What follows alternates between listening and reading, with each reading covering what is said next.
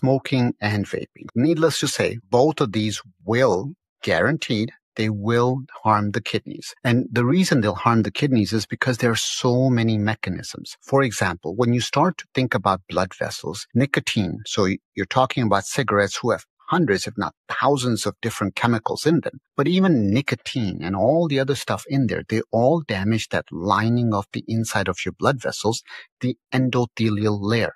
They cause inflammation, they cause scarring, they kill those cells. And when it comes to specifically at the kidney level, they actually drop the blood flow to the kidneys. That's called vasoconstriction. So you have less blood flow, and the kidney has this elaborate mechanism where it says, look, if I'm dying, I will go ahead and commit suicide on my own to preserve the rest of the body.